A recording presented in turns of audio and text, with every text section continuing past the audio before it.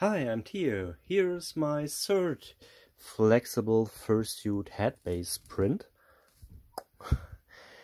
That is printed with TPU filament,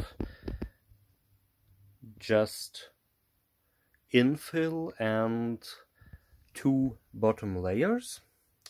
So the print did come out a lot cleaner when my second try, and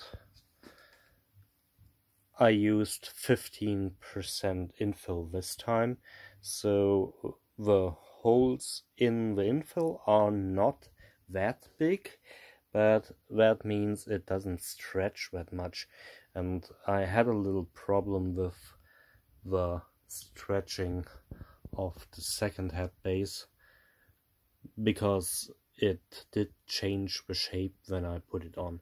And I also made this head base a little bit bigger than the first two.